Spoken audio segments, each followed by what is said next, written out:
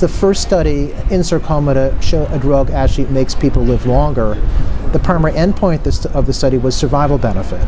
Now, up to now in cancer, most of our sarcoma drugs are used for palliation, that is, improving symptoms or maybe improving the time on study. We call that progression-free survival.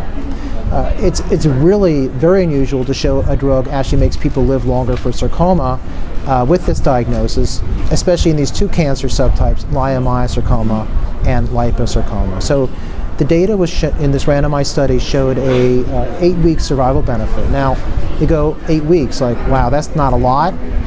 And it's probably true for the cancer picture in general that 8 weeks wouldn't be considered a major advance, but in the sarcoma world, where we've never had a study positive for sarcoma survival, this is considered a major advance in the sarcoma field.